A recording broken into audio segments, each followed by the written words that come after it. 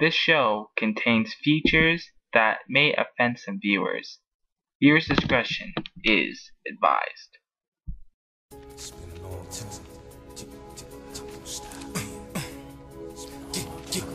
Come on. Yeah. Hey, yo, it's my life, my time, my rights, my rhymes, my grind, my struggle, hustle, sweat in my blood too. My predator smells fear, I smell a lot. My competitors flex here, cause they smelt I was hot. I want it all, excess, the sex, much success, stress us. I want it all, no less. Come on, son of bitches. Come on.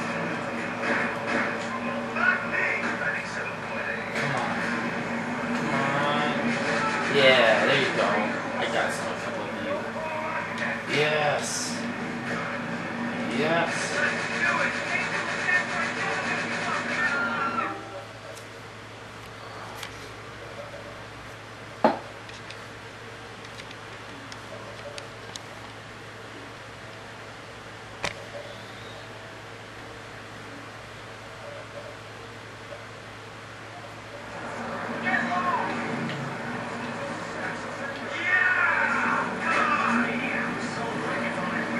Go, go.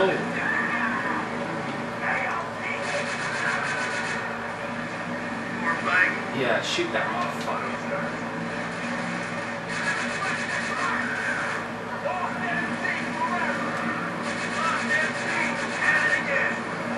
Come on. Right. Yes. Let's do it, motherfucker.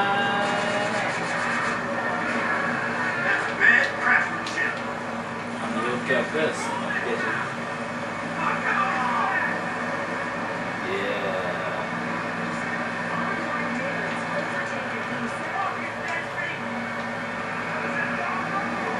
Come on.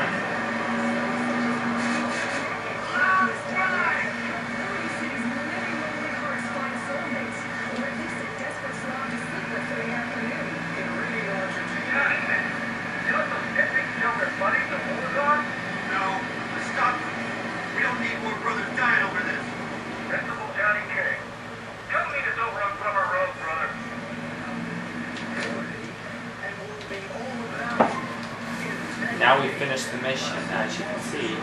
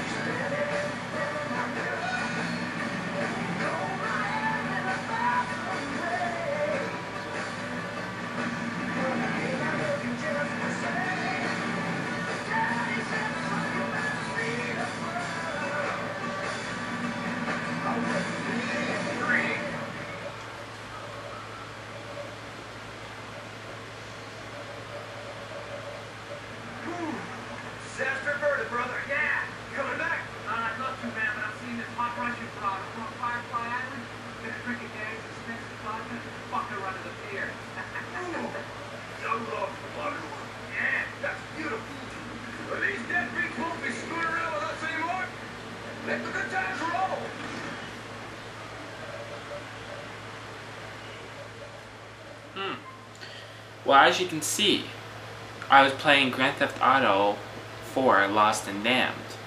As you can see, I showed you me playing it, my reactions, and the game itself on the mission I was doing when I was murdering those bikers, the enemies.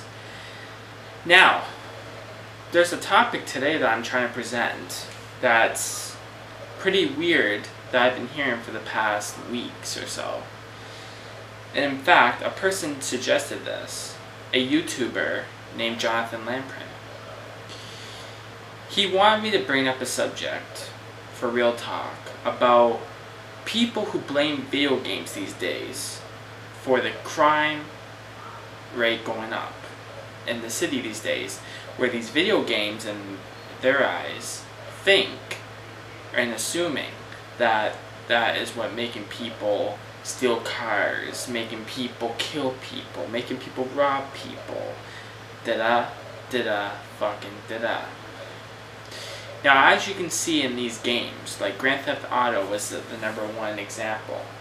Grand Theft Auto is, in fact, a game that is about stealing, having a lot of money from drug dealing, killing, and all that sort of stuff, and how you're stealing cars and all that stuff. Yes, that is the example that it shows, but you can see me right now, the host of Real Talk, CEO of Grace One Productions.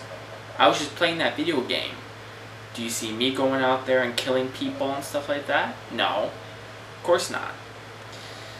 The point in the matter is that you can't just go and assume stuff like that when you think that the video game is going to influence somebody to hurt somebody. Now, don't get me wrong. Maybe for some odd people, maybe this has influenced them. But it doesn't mean anything. It doesn't mean that Grand Theft Auto Vice City, Grand Theft Auto San Andreas, or Grand Theft Auto 4, Grand Theft Auto 4 Lost and Damned, Grand Theft Auto 4 Battle of Gay Tony, or the final one, Grand Theft Auto 5, the new one came out September 14th. It just doesn't mean that those games influence you to kill somebody, or hurt somebody, or rob somebody. Okay? All that stuff happens in a totally different matter, but not for Grand Theft Auto. If for some people, if it has influenced them to hurt somebody, well then you people got problems. But the point in the matter is a lot of people are assuming, oh, the nicest people in the world who play Grand Theft Auto are going to end up hurting people. Honestly, I'm going to tell you all the truth. I've played Grand Theft Auto my whole life, and I'll tell you something right now. I myself have never killed a person, have never stolen anything, have never ever attempted to steal anything or hurt somebody. I'm telling you that because, to me, Grand Theft Auto is just playing for my fun and enjoyment. Because I like playing the game Grand Theft Auto, or any other killing game, Saint Row, all that stuff. Doesn't make me a killer, does it? Doesn't make me a murderer, or anybody else in that matter who plays a murderer. It's just what people enjoy. It's just like if you're watching a scary movie. Some people love the scary movies because it's blood and guts in it, and there's killing. But it doesn't make them sick in the head and make them want to do the same thing to somebody. You see, you have to think before you assume and say shit to people, because you don't know if that person's thinking the same thing either. You know, you see, here's the thing. If somebody has been thinking about killing somebody or hurting somebody from movies or games like that, then that is their own problem. You see, you can't just assume it unless you know for sure. Not unless your kid or a friend of yours comes up to you and says, oh, I really want to kill somebody now because I just played or watched this movie or game. You see, if someone comes up to you and says that, then that's when the line has been crossed. Because that's when the game had the worst influence on that one person. But if somebody's still having a job and having a family and being a good citizen to the world, then there's not a problem with playing Grand Theft Auto or any other violent game in that matter. Okay, yes, you know, if you don't want your young kid or young sibling to play Grand Theft Auto because it does say rated R on the case, then don't let them play it because of the naked scenes and stuff in it. Okay, wait until they're a little bit older. That's how you do it and shit like that. Because there's some people out there, yes, that are sick in the head.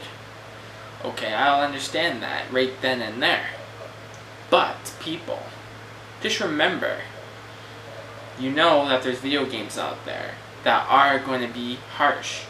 You know there's going to be video games out there that are not always going to be the most appropriate. You need to realize that. Not all video games out there are going to be appropriate. So I'm saying, people, is that you need to stop assuming and blaming video games for problems in the world.